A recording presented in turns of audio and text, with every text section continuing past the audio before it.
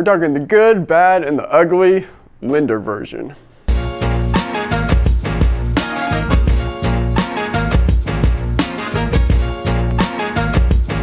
So when I'm sitting down and talking with people, and hopefully you in the near future, I always recommend a couple lenders that I've worked with a lot. They have similar values in taking care of customers, and they do a really good job. So we're going to talk about why that's important. So if you're thinking about buying a home, you're likely going to need a lender. So here's some simple points, some good things, and some red flags that you might look out for when talking to lenders. First off is during the pre-approval process. Red flag number one, if they're not local. The fact is, if they're not local, they don't have relationships, there's really nothing at stake. If it goes haywire, they're just going to get another phone call and next client.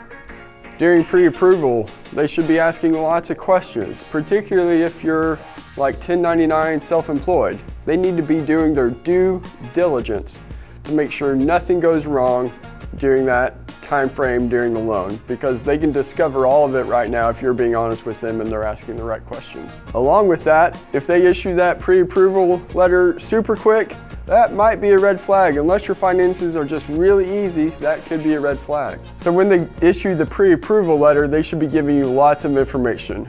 If it's just the letter and really no other detail, that's a red flag. A couple of those details that they should be giving you is estimates based on your closing cost and based on the price that you've discussed with them. And then they should also give an estimate based on what you've discussed of what your payment might look like. There's going to be variables with that, but they at least give you estimates. Particularly this is important so that when we get ready to write an offer, we're not waiting on them to give us information so that we feel well informed for that offer. So let's talk about after you get under contract. What should good lenders be doing after you get under contract, and maybe what's red flags?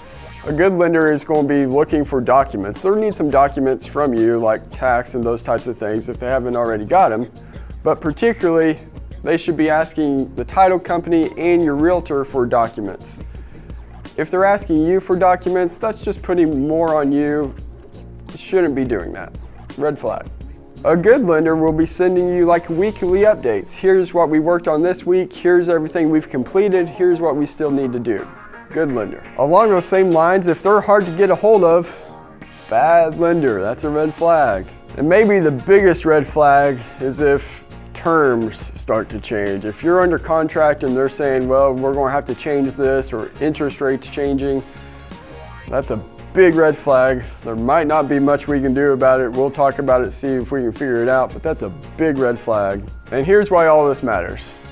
Frankly, if you're working with a bad lender, it's going to add more stress to you, and it very possibly could cost you the home, and it could cost you more money. So a good lender is just as valuable as a good realtor. If you want to talk about good lenders who I would recommend, I'd love to sit down with you, talk a little bit more. My info comes up next.